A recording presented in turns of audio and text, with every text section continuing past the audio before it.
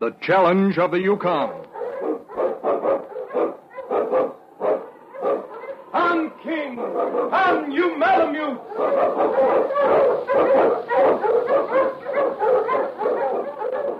The Wonder Dog King, swiftest and strongest of Eskimo lead dogs, blazes the trail through storm and snow for Sergeant Preston as he meets the Challenge of the Yukon.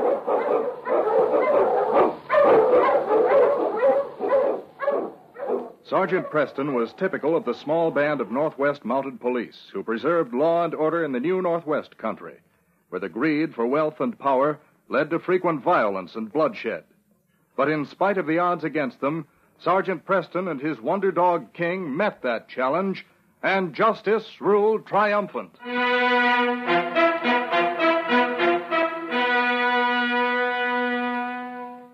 Suzanne Verrill was a singer in one of the many cafes in Wickerton, a large settlement that was an oasis of civilization in the lonely, ice-bound North Country.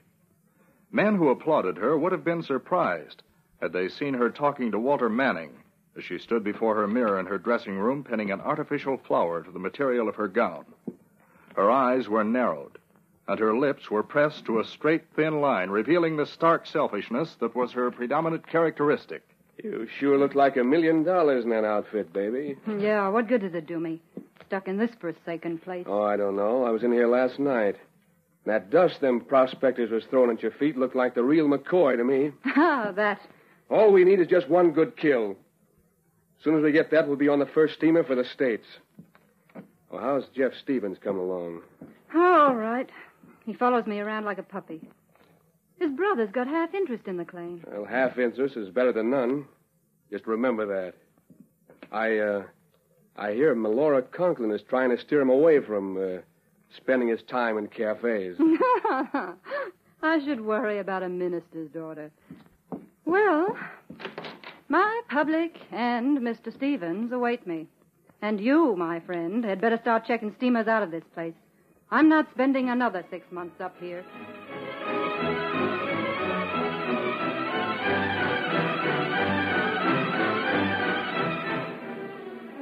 A short time later, Suzanne sat at a table in the corner of the cafe, facing a young prospector. This is no place for you, Suzanne. No? Singing in a cafe. Well, not that I think there's anything wrong with it, but it still isn't the right... I have a living to make, Jeff. I have a voice, so I sing. Singing for my supper. But you're right. This is no place for me. Suzanne, I love you. From the first time I saw you, I haven't been able to think of anyone but you. Marry me. Marry me, and I'll do everything I can to make you happy. Jeff, You do care a little about me, don't you? Of course, but... But what? Oh, but I can't go on living up here in this wilderness. I want something from life, Jeff. Clothes. A decent home. My tastes are extravagant. Well, once Fred and I strike the vein... It may be a long time before you strike it. If you are the sole owner of the claim... Well, Fred and I have been working it together for months. You know that. And when it starts paying off, there'll be enough in it to make us both rich men. Yes, if you want to wait that long. I don't, Jeff. I'm sick of this country. I want to get out of it. Well, I don't see what difference it would make if I were the only owner of the claim. It'd make a difference to me. It might be worth waiting then.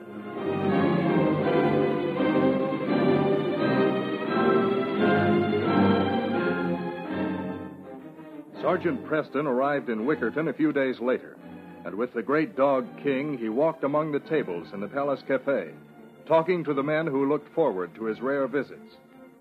Suzanne, meanwhile, turned to look at the man standing at the door of her dressing room. Well, baby, everything's working out fine.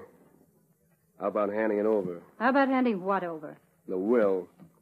Everybody in town knows Jeff signed his share of the claim over to you in case of his, Well, this is a country where a lot of accidents could happen. Walter! Come on, what are you stalling for? You aren't planning to pull a fast one on me, are you, baby? Sit down. Yeah. Each of those boys is jealous of the other. Jeff thinks Fred's trying to get you away from him, and Fred thinks Jeff ain't good enough for you. You sure handled this smart, honey. It's funny, too. Fred and Melora Conklin were as good as engaged, so she thinks she's got a right to tell both of them what to do. What's the matter? Walter, I've been wanting to talk to you. I've changed my mind about all this. You what? I said I'd changed my mind, and I'm going to destroy the will Jeff turned over to me. You don't know what you're saying. I do know what I'm saying. You're right about the town talking because of Jeff and Fred. I started it all. I started it with lies, playing them off against each other. I didn't realize what I was doing. What do you mean you didn't know what you were doing? You knew as well as I did. You knew just as well as I did. Walter, I never knew what it meant to be in love with someone. I've never in my life cared for anyone but myself. I don't get it. It's very simple. I'm through with this scheming and plotting. I'm in love with Jeff. No. Oh, you're kidding. I wish I were. Oh, I see. So you think you'll just back out of this now, huh? Yes, and I'm tearing this up. Right now. No, you don't. I'll take Walter, that. my wrist. No, I'll just keep this. And whether you like it or not, baby, you're going ahead according to plan. I won't, and you can't do a thing with that will without You're in love me. with him, huh? It'd be too bad, wouldn't it, if I were to tell him just how we planned this out? How you led Fred on, turning him against Jeff, huh? You wouldn't dare. You know I would. And I will, unless you go through with this. You think he'd still be in love with you if he knew? You think he'd still feel the same? No, stop. Stop.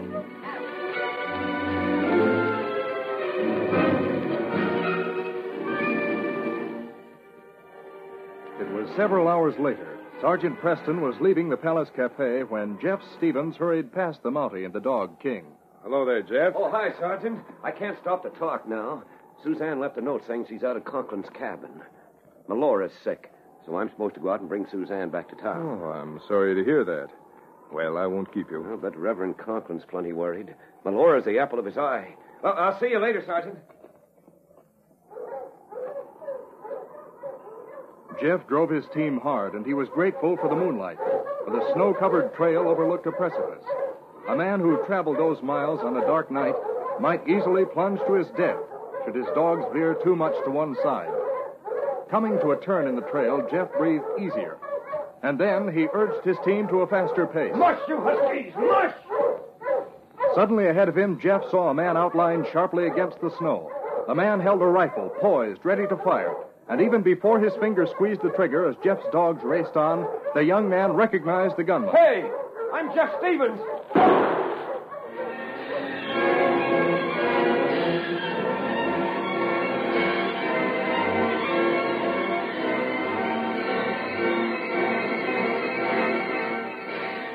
Walter Manning stooped over the man who'd dropped to the ground. Searching Jeff's pockets, he found the note he'd left at the cafe. Then, with the note in his own pocket, he urged Stevens' dogs on, a riderless team, and returned to his own sled to head back for town. As Manning's team rounded the turn in the trail, his eyes widened, for there was no mistaking the man whose sled approached along the narrow trail. It was Sergeant Preston, and Melora Conklin rode with the Mountie. Hello there, Sergeant Preston. Hi, Walter. Stop your dogs, will you? Oh, you Malamute. Oh, yes.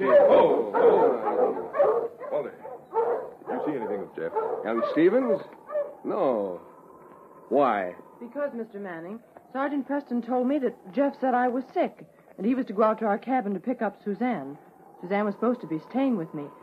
But as you can see, I'm perfectly well, and this is obviously some sort of a scheme of that woman's... Now, wait a minute, Miss Conklin. What made Jeff say that? Who told him Suzanne was at your cabin? He said she left a note for him at the cafe. Oh, somebody must have been playing a joke on him. Why, everyone knows he's in love with Suzanne. It's possible that Fred wanted to see her tonight. And he left a note there to make sure Jeff would be out of the way. Fred wouldn't do such a thing. He... Oh, Well, he... I may have said something wrong. Sorry, Miss Conklin. But if Jeff was coming out this way, he must have taken some sort of a shortcut. I took the trail in from Melbourne, didn't see a sign of him. Well, if you came in from Melbourne, it's possible you'd miss him. The trail turns off. I suppose this is Miss Verrill's idea of a good joke. Well, I'm sorry if I've inconvenienced you, Sergeant. If you're going back to town, I'll go with you. I was planning to stay with some friends anyway. As his master stood talking, King stood quietly beside him. But the clear Yukon air brought a scent to the great Malamute's keen nostrils. The scent of human blood. Vainly, he tried to attract Preston's attention. Then he raced forward alone, determined to discover for himself what was beyond the turn in the trail.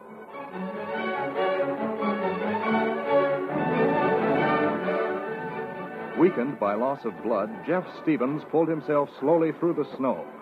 He struggled to his feet, only to fall, his sense of direction momentarily suspended. The dog. Help must be near. If I can only...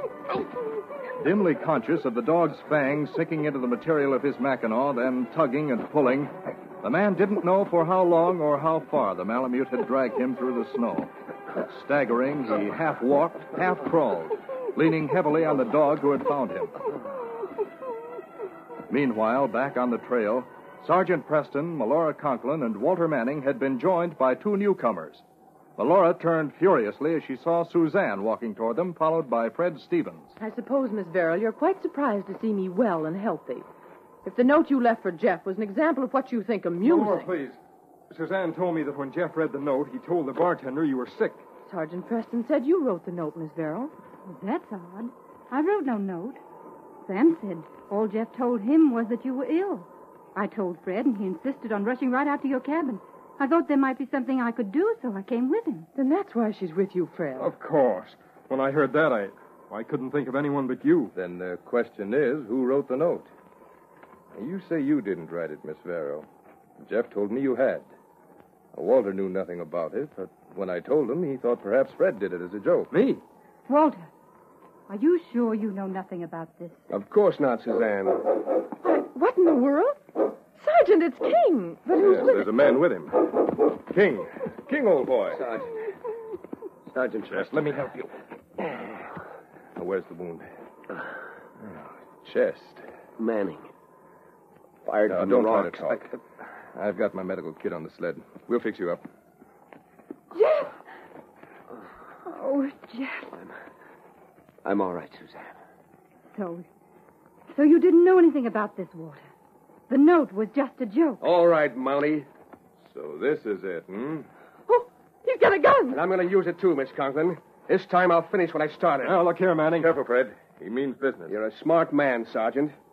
Too bad I have to get you out of the way, too. I had it all planned out. The only man who knew I left the note for Jeff was the bartender. I figured once I got him out of the way... You murderer. Shut up. This gun ain't loaded with cotton. Still holding the wounded man in his arms, Sergeant Preston faced the muzzle of the gun.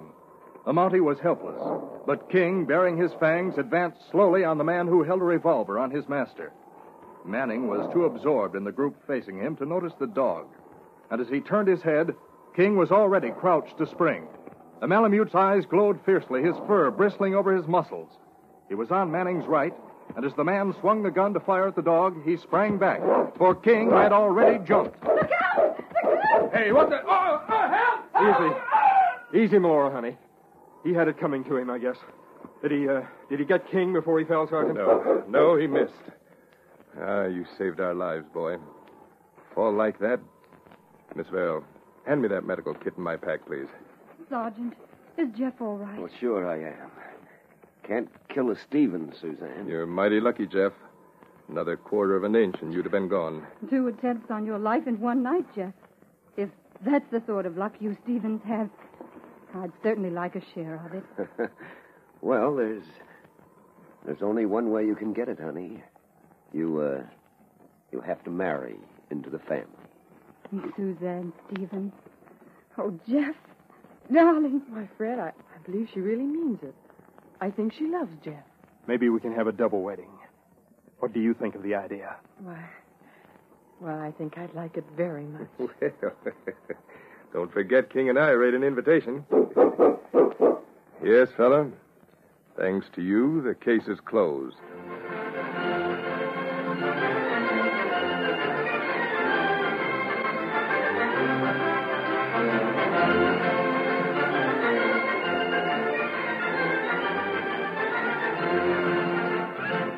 These copyrighted dramas originate in the studios of WXYZ Detroit, and all characters, names, places, and incidents used are fictitious. They are sent to you each week at this same time and originate in our transcription studios. Henry Stambaugh